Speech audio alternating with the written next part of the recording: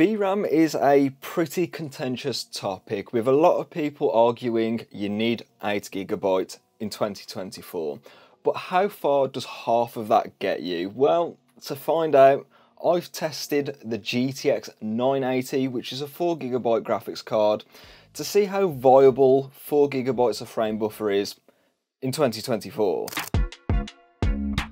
And I feel like everyone's kind of forgot about this graphics card. Everyone thinks about the GTX 980 Ti and like the GTX 970, but the 980 is kind of left out in these equations. But that's a good thing though, because this will go for around like £40 on the used market, and I think for that price, yeah, this GPU is quite a good deal, despite its 4GB of VRAM. Yes, that slightly anemic frame buffer might raise some concerns, particularly with modern AAA games, as they are quite VRAM hungry. But to find out how this 4GB graphics card does get on, I've tested it at 1080p in my Ryzen 5 7600 testing PC, which has 32GB of 6200MHz CR32 DDR5 memory, a Western Digital SN770 2TB NVMe Gen 4 SSD, and an MSI X670E Tomahawk. I've also used the latest NVIDIA driver at the time of testing. I'll be honest with you lot, I really cannot remember it, and I've left the 980 at its stock out of the box setting. So without any more talking, let's see how it gets on. Cyberpunk's always a really good way of hitting old graphics cards like the GTX 980, and yeah, that definitely stays true today, because 47 FPS on average with a 1% low of 38 means, yeah, it's definitely a playable experience. But was I expecting more? Maybe, I'm not too sure. However, what I can say though is we didn't get 60 FPS today, so if that's what you're after, you're going to need a more powerful graphics card than a GTX 980. Things are looking better in Hogwarts Legacy, because on the medium preset the game still looks pretty decent, and the performance, yeah, it's not too bad. 52 FPS on average with a 1% low of 41 frames per second is not the most ideal performance, but what I can say is it's definitely a good showing from this, well, 10-year-old graphics card now. And next we've got Fortnite, and I'll be lying if this wasn't a very surprising result, because the performance API has pulled out an absolute belter today. Because on this API, the GTX 980 managed to get 400 plus frames per second on average. Yes, that's 400 plus. I'll be honest, at first I didn't really believe it, but I ran the numbers again, I ran the tests, and it was all within like 5% of each other. So yeah, this is a valid score. The 1% low, however, is pretty, well, low compared to the average frame rate, but it's Fortnite, we're expecting this. Unreal Engine 5 stutters all the time. But despite that, as far as I'm concerned, the GTX 980 has pulled out an absolute belter here. And credit where credit's due, the GTX 980 had a relatively decent time playing Star Wars Jedi Survivor. If you didn't know, I don't think this game is particularly optimised very well, and that's a pretty common consensus amongst us PC gamers. 49 FPS on average with a 1% low of 36 frames per second is pretty decent performance. One massive problem though, the 4GB of VRAM was running into issues today. There was a lot of muddy textures, a lot of pop-ins, which I suspect is down to just the 4GB of frame buffer, so that can be a bit of a problem, even with low textures on the low preset. SpiderMan Remastered is up next, and there's, well, no issues in this game, because on the medium preset, 60 frames per second on average will do very nicely. That 1% low at 41 doesn't look like the best, but the 1% lows kind of go out the window when you're web slinging in this game, and that's how I benchmark it. So usually in normal gameplay you might see better 1% lows, so you might even be able to get more performance there. So this is basically a worst case scenario for this graphics card. What I thought was going to perform not that great turned out to be a really decent performer in The Witcher 3. Here, 85 FPS on average on the medium preset will do very nicely, along with that 74 FPS with a 1% low.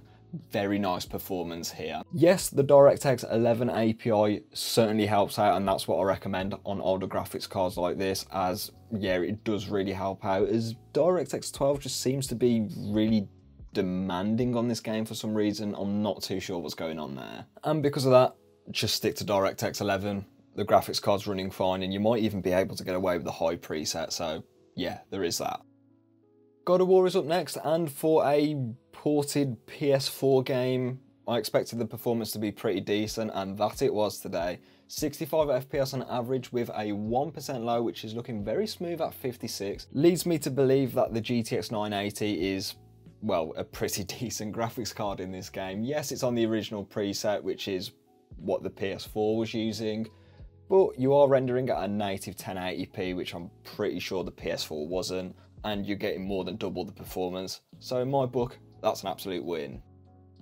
And then we move on to Counter-Strike 2, and the great performance continues here because 250 FPS with a 1% low at 150, which is not necessarily the best in the world, but the game felt smooth enough. This leads me to believe as long as you've got a relatively decent processor, Counter-Strike 2 is going to be running fine on a GTX 980, and the fact that this GPU still supports reflex low latency, yeah, you're going to be having a relatively decent budget gaming experience here, so long as you're queuing with like decent people and your team's not that rubbish, but that's beyond the point of this video. I think all in all, if we lower our expectations a bit, the GTX 980 is still a relatively decent performer in 2024. Yes, some of the newer AAA games won't really be running that well. You can kiss goodbye to like 60 FPS high settings because you're not going to get it on this graphics card. But what you can get though is a fairly playable experience, particularly for the £40 you're going to be spending on a graphics card like this. And in my book, it's kind of a half win, as games like Cyberpunk 2077, Jedi Survivor, and even Hogwarts Legacy did get above 40 FPS, so that's a slight win at least, despite Jedi Survivor having a few texture related problems. But if you want to play slightly older titles like SpiderMan Remastered, God of War, and even The Witcher 3, the GTX 980 has no problems here. If you set them to like the medium or like the original presets, the 980's got no problems at full HD. Yes, two of these games are like ports of PlayStation 4 games, and The Witcher 3 did launch like, how long ago was it now? 9 years ago, that's quite a while, but it did get sort of like remastered, rehashed recently, which made it a lot harder to run. So I think all in all, that the 980 Ti can play these games pretty well is a good testament to it, I suppose. And then continuing with this good performance is the esports titles. Who would have thought esports games would perform well on this GPU? And in the case of like Fortnite, man, the performance was really good, getting more than 400 FPS on average, absolutely insane. And then Counter-Strike and Rainbow Six Siege, they also ran very well too. Also, the GTX 980 supports Nvidia's reflex low latency, so if you wanted as minimal input lag as possible in these competitive games, you can always turn that on as well, which is great to see that Nvidia does tend to support their older graphics cards much longer than a certain Team Red competitor. Oh, and speaking of support, it doesn't look like Nvidia is going to drop game-ready drivers for the GTX 900 series, at least this year, which, to be honest, I'm very surprised. I've gone on record in like the previous month saying I'll be surprised if they don't drop it this year, but it's like September now and there's still no signs of it. So kudos to Nvidia for supporting like 10-year-old hardware, because it's still pretty valid.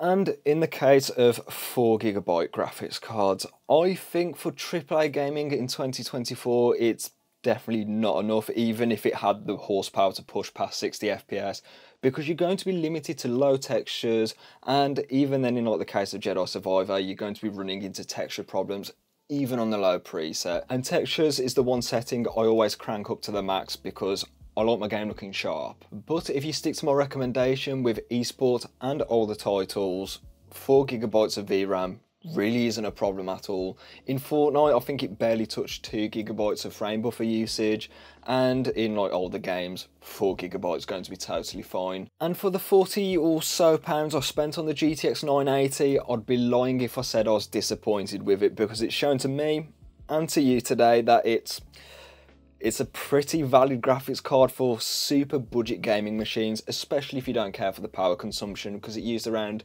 190 watts in my testing today, which in all fairness isn't really that bad. So if you absolutely need an 8GB graphics card, there's a video up there for you. With that being said, I'll catch you in the next one.